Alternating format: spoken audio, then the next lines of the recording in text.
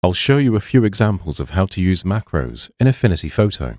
Macros allow you to record a series of operations and then play them back instantly, so you can use them to dramatically speed up workflows and automate repetitive procedures. Let's start with a straightforward example. First, I'll show the macro panel by going to Window, Macro. This will appear on the left-hand side. I'll click the red Record button to begin recording operations, and I'll add a channel mixer adjustment by going to Layer, New Adjustment Layer, Channel Mixer.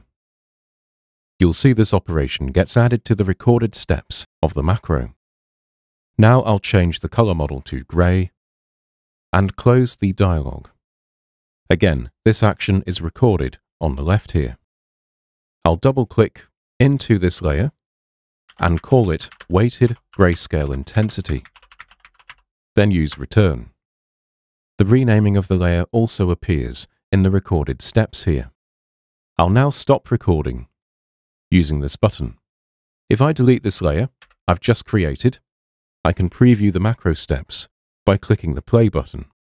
This works well and converts the image to monochrome using a weighted RGB intensity calculation, producing a more natural and balanced result compared to if I were to use the black and white adjustment. I'll delete this layer before moving on, and I'll now save this macro. Individual macros can be saved and also imported using these two options on the macro panel here, but it's much more useful to group macros together into categories. To do this, I'll click the Add to Library button, and I'm now prompted to save my macro into a category. A new installation of Affinity Photo will only have this default category. So I'll save my new macro into this category by calling it Weighted Grayscale Intensity, then clicking OK. This will actually open the library panel automatically, which is situated next to the macro panel. If I wanted to create my own category to store my macros, I could click on the panel options here and choose Create New Category. I'll call this category Custom Macros and use Return to create it. Now I can drag my Weighted Grayscale Intensity macro from the default category and release the mouse button to place it into my new category. This category can be renamed, deleted, or exported by clicking on the Category Options button here. To import macros created by other users, you can either go to the panel options here and choose Import Macros, or you can drag-drop the files directly onto the user interface. For example, in my folder here, I have a .af macros file. I'll drag-drop this onto Photo, release the mouse button, and it will install it. If you don't already have the library panel visible, it will also appear at this point.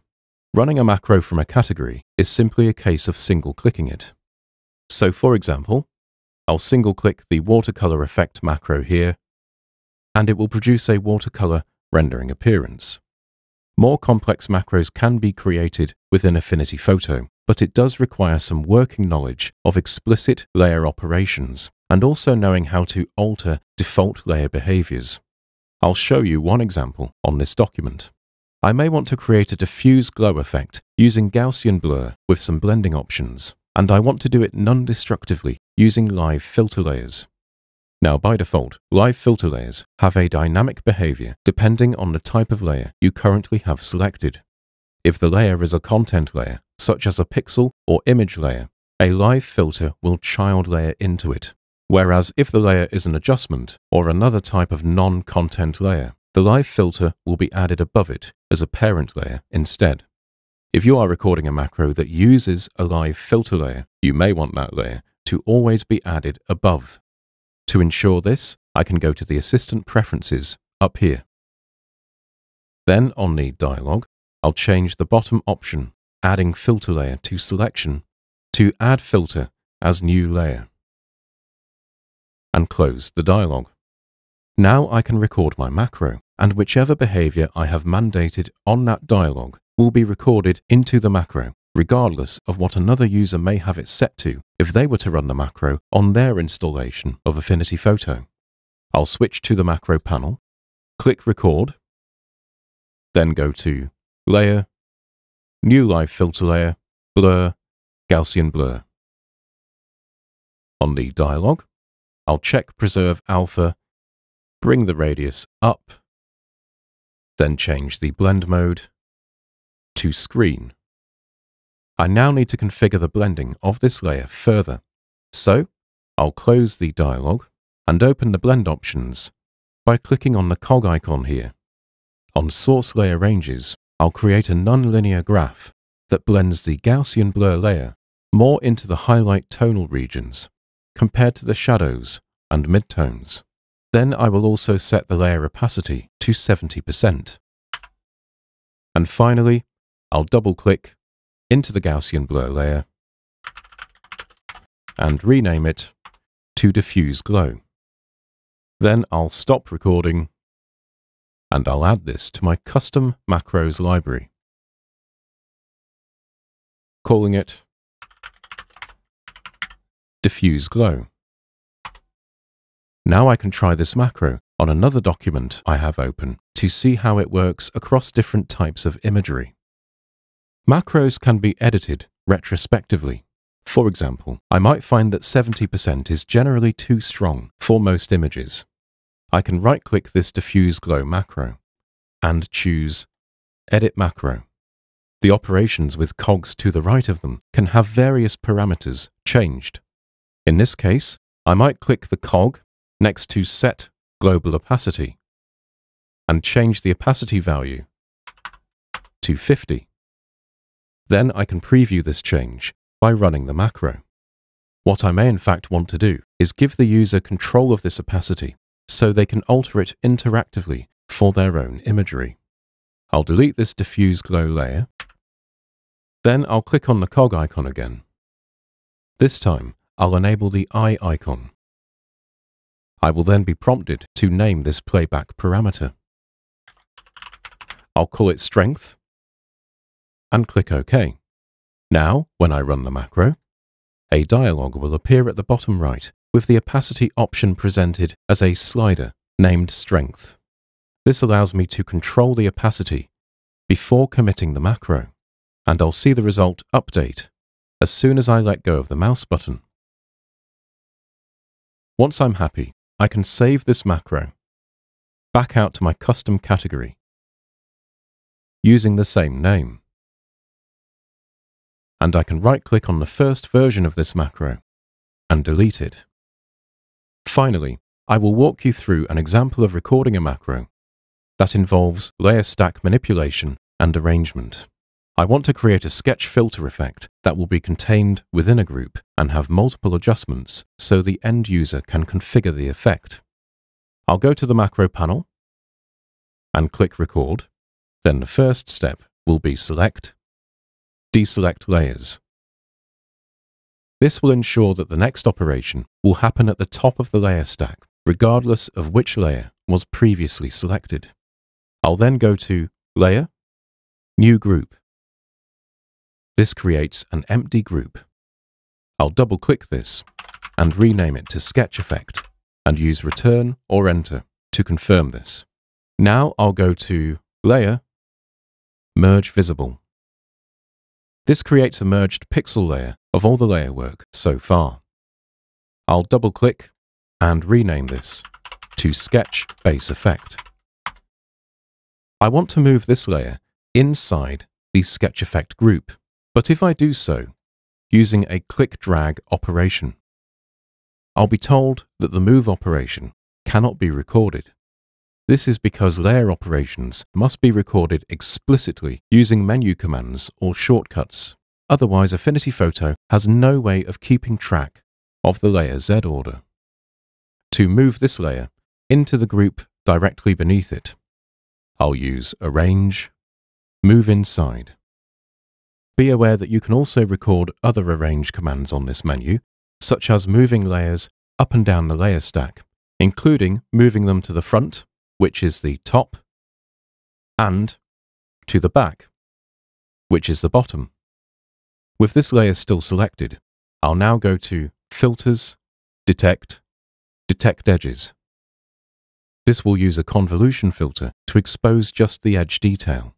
All of the non-edge detail is currently black. I want it to be white, so I'll go to Layer, Invert. I also want to remove all color detail from this result. I can use the same approach from the first example in this video. I'll add a channel mixer adjustment and set the color model to gray.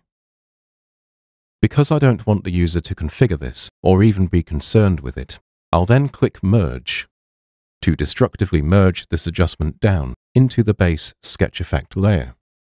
Now, zooming in, I may also want to soften the result slightly. I'll go to Filters, Blur, Bilateral Blur, and increase the radius to 6 pixels, which will blur non-edge detail whilst keeping the sharper edge detail intact. I'll apply this filter, and now I want to give the user some controllable options. First, I'll add a recolor adjustment. I'll change the hue to 240 degrees and saturation to 15. The idea behind this is to allow the user to tint or colorize the line detail. I'll rename this recolor adjustment to Line Color, but I may not want it active by default, so I'll choose to hide it on the Layers panel. Next, I may want the user to be able to change the tint of the white background or the paper white. I'll add a white balance adjustment, then rename this to Paper Color. There is no need to hide this adjustment, as it isn't altering the result with its default values. Finally, to neaten up the presentation, I may want the sketch effect group to be selected initially rather than one of these child layers. I'll click the group on the Layers panel, and I'll see a selection criteria box appear. When recording more complex macros with parent and child layers, or the requirement to select layers above or beneath the current layer, you can use these options to help guide the recording and playback process. But for now, I can only choose Select Parent Layer. So, I'll click Select. Now I can stop recording the macro, and I'll save it to my custom macros library as Sketch Effect. I'll try this on a different document to make sure the result looks acceptable across different imagery. This works well, and I can now expand the Sketch Effect group and enable the Line Color option if I wanted to color the line detail. I could also click the Paper Color thumbnail and use the White Balance slider to control the temperature or balance of the white paper. So there we go, a few examples of how to record and use macros in Affinity Photo. Don't forget that the biggest obstacle is understanding what can and cannot be recorded as part of a macro. Generally speaking, you will want to use the top menu options wherever possible, such as the operations on the Arrange and Select menus. This will solve most limitations of the recording process and allow you to automate more complex procedures. I hope you found this video helpful, and thank you for watching.